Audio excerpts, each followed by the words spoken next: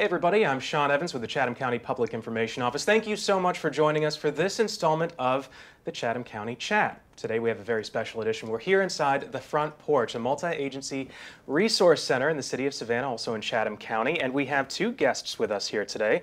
Judge Lisa Colbert, she's Superior Court Judge and founding member of the Front Porch. Thank you so much for being here with us. Thank you. And we also have Judge Roxanne Formey, Juvenile Court Judge and Vice President of the Interagency Oversight Group. That's a mouthful. We're going to try to fit that all in the lower third for you. I also have my co-host, the Director of the Communications Office for the county, Catherine Glasby. Thank you, My Sean. boss. We'll just forget about that part while we're here. Okay, very good. Well, we want to jump right into it. Judge Colbert, as a founding member, what was the motivation in developing the Front Porch? Oh, wow. Well, motivation was seeing young people come to juvenile court for issues that pre-existed the incident that led them to juvenile court that were not addressed, that could have been addressed outside of court. Yeah. So we started looking at ways of making that happen. So a child shouldn't have to get in trouble to get what they needed, whether it was an IEP or mental health services or housing or food.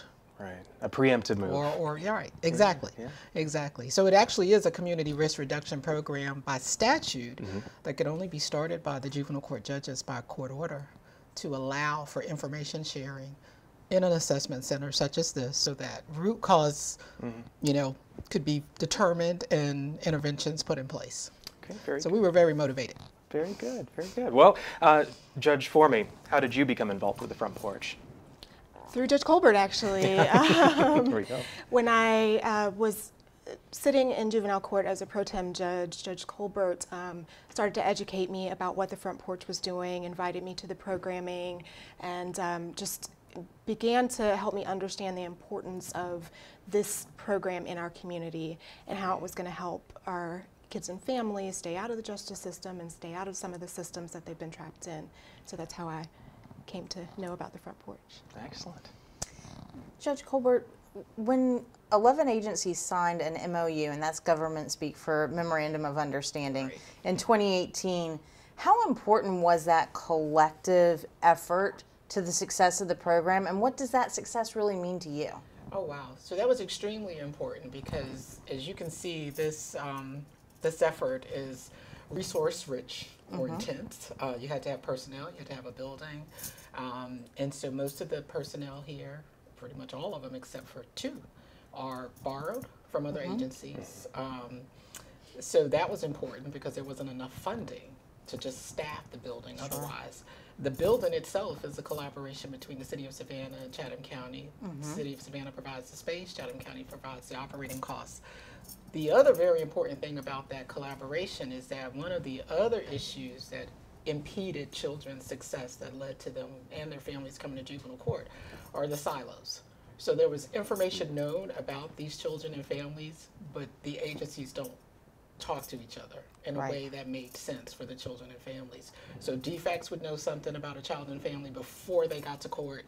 They get to court for another reason. We don't know what DFACS knows. DFACS doesn't know what we know, and so opportunities were missed. So having agencies such as DFACS, the school system who has a wealth of information about children, them signing on made all the difference in the world, because by that statute that I talked about, it allows for agencies who normally have to keep that information private.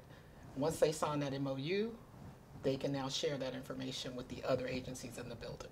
So hopefully the silos will no longer impede those children who come here from getting the help that they need. Yeah, it sounds like the collaboration is the key. It's everything. Yeah. This center won't work without those collaborations. Won't work as it should without those collaborations. Right. Because people don't walk in the door and just start telling you everything about them. I don't blame them. They don't trust systems, so fear that their children are going to be taken away. Absolutely. Or something worse is going to happen. So if the information is known, and we have a way of gently saying, we realize you need help with this. Maybe we can help you. And that's what it's all about. It's about the help. Exactly. So my next question is for you, and it's the IOG is the policy-making arm of this organization. What does it mean for those watching? What is the IOG? Explain that to me. So there's the Front Porch, and then there's the governing body over the Front Porch, and that is where all of the stakeholders, all the collaborators come together to decide what's going to happen with the agency, to talk about what's been going on with the agency, talk about where we need to grow, where we're doing things well, and to really just guide the agency generally. And so when we talk about policy, we want to talk about what things can we do to enhance people's experience when they come here. What kinds of things can be done to make sure that the community continues to know about what we do? What kinds of things can we talk about to make sure that we are getting the right data, to make sure we're using that data in a productive way, in a way that's actually going to help people and help us move the city and community forward. So the governing body sort of directs that process. All right, very good. Well, Judge Colbert, so more than 1,100 Chatham County families have been impacted by the Front Porch since its inception, 300 last year alone. That's a massive number. Do you feel, though, that there's a need to reach more, and what can be done to do so?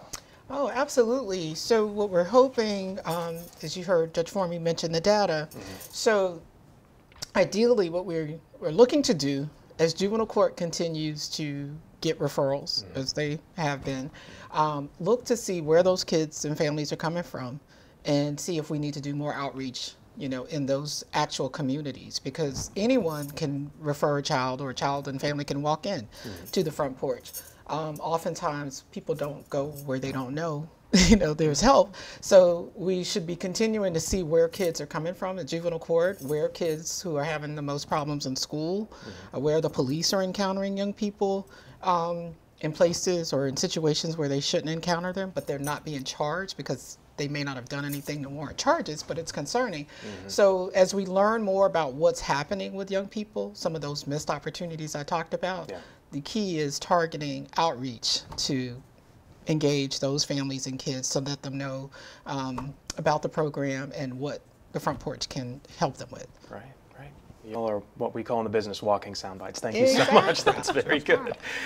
Judge Formey, I do want to ask you, as a change agent, what have you been able to accomplish when it comes to disenfranchised youth in the county? Oh, well. I think that I've been able to help others put a spotlight on where the needs are, and then help to create pathways to address those needs. I think it's important that everyone can come together and talk about how the issues we face overlap, and then be able to come up with solutions to affect that.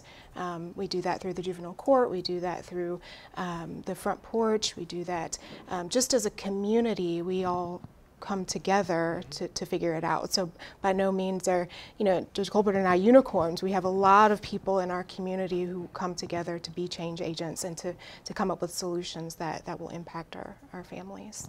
Very good. Judge Colbert, when I first met you, you were over at juvenile court. Now you're over at Superior Court. What is your vision for the Front Porch? Because you remained involved even though you went to Superior Court. Wow. So my vision is that, you know, it would be something that young people, their families will think about, you know, when things start going off the rails. Because as a parent of 3 of my own, they're now grown, thank God. You know, things can go off the rails at the turn of a dime. You just don't know whether it's mental health, whether it's, you know, some type of school phobia, just anything can happen. Housing, you know, the world is tough. So what I'm hoping is that people will know about this, because oftentimes parents don't know where to go for help, you know, when their child is, I mean, you know, if they're sick, you just take them to the doctor or the hospital, but when things just aren't right and you can't figure out, like, why your child all of a sudden doesn't want to go to school, or they're behaving in a way that's concerning, you know something's going on. So I'm hoping that it will be a household name, just like people know to go to the grocery store, or they know to go to the mall when they want to get some new shoes. So I'm hoping that the awareness is there.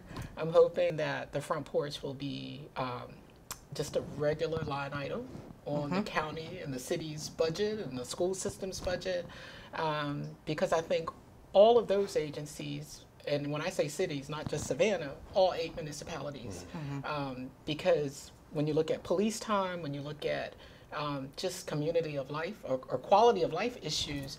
If children aren't doing well, the community is not doing well. Right. And it's usually the first part. The community's not doing well. The children, it's going to show with your children. Sure.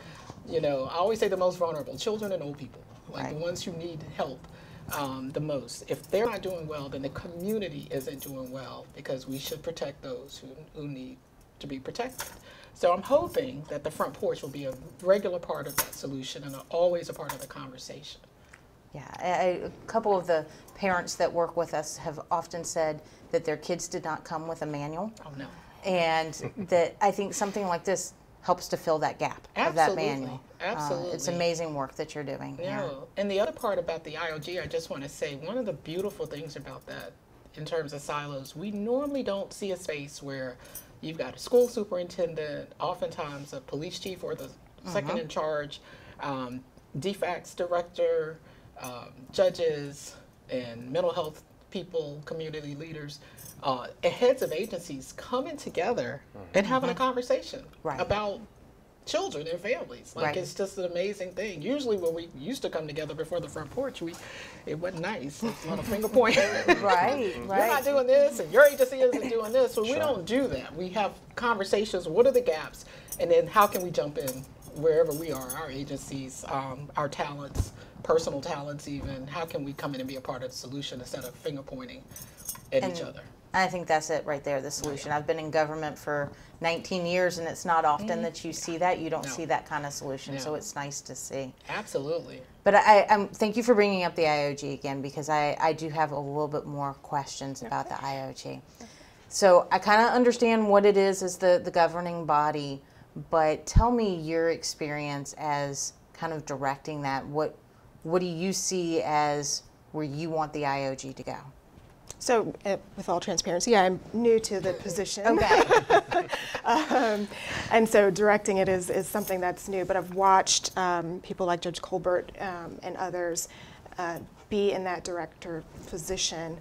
And I think what I would like to continue is to do exactly what Judge Colbert's been talking about, making sure that people see the Front Porch as the grocery store. It's just on their list of things to think about when they're moving through their day. Sure. I think it's really important to continue to make sure that we work together.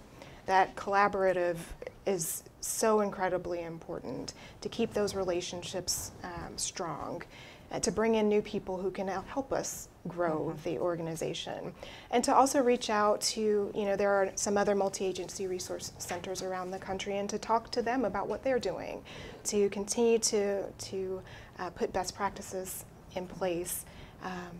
And I think that the staff here does a tremendous job with working with the families that come in here. So just supporting them and trying to help them accomplish their goals for the program, and just continue to be growth-minded and work with everybody.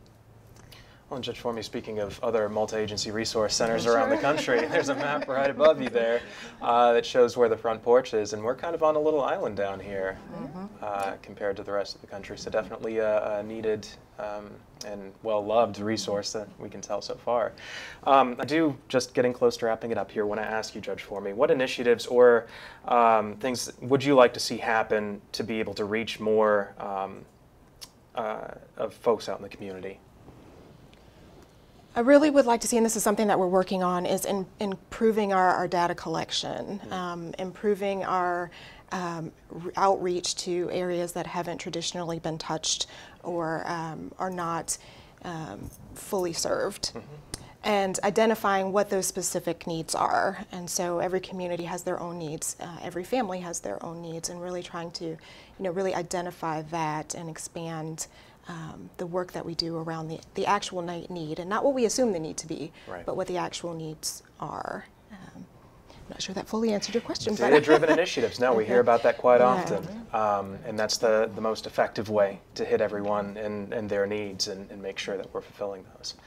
Well, judges, wrapping it up here, anything else you all would like to add that we haven't touched on here today? Well, just in closing, I would just like to say, when I was at juvenile court, I often thought about the the court being like the hospital, comparing it, you know, to health needs. And we were like the only game in town for children, well, for parents and children who didn't have resources. So you've had a lot of parents filing complaints against their own children because of being ungovernable or, you know, at home. This is more like the doctor's office, you know, so you want to not use resources at the hospital for people who aren't very sick, because when they come in, they usually get sicker because they're exposed to sicker people, and the resources are diluted for those who really need to be there. Same thing when you compare why this is here as opposed to children and families going to the court. They should be at the court if they're high risk and need stuff, because all kids need stuff. But if they're not high risk, not posing a danger to the community at that time, and they need something that they're not getting, then this is where they should be. So that's why this has been so important to me, because I saw as a judge that when I had too many cases and trying to make sure every child that I had got what they needed, we were diluting resources, both judicial time, staff time at the court, because we were spreading ourselves way too thin, trying to make sure every child that came through those doors got what they needed. Now there's an opportunity, because even the court refers kids here, to say they don't need to be here, but they need something. So let's get them out of the court. And so we can focus, the court can focus on who they need to focus on, and the front porch can help those who don't need to be there. What a great analogy. Yeah. I usually use food analogies, but today, do better. I can appreciate that. Judge Formey, anything else you'd like to add? I think I'd just add that, you know, we're all one community, and it takes a community to fix community problems. And this effort is the start to that. And I think, you know, as we continue to work together, we can build communities through intervention, through support, through providing mechanisms like the front porch to make us move forward. Very good. Well, thank you both so much. Fantastic guests, had a lot of great points to make there. Thank you again for your time. On behalf of myself, Catherine Glasby, Judge Roxanne Formey, and Judge Lisa Colbert, this is the latest edition of The Chat. Thank you so much for joining us. We'll have part 2 from the front porch just ahead.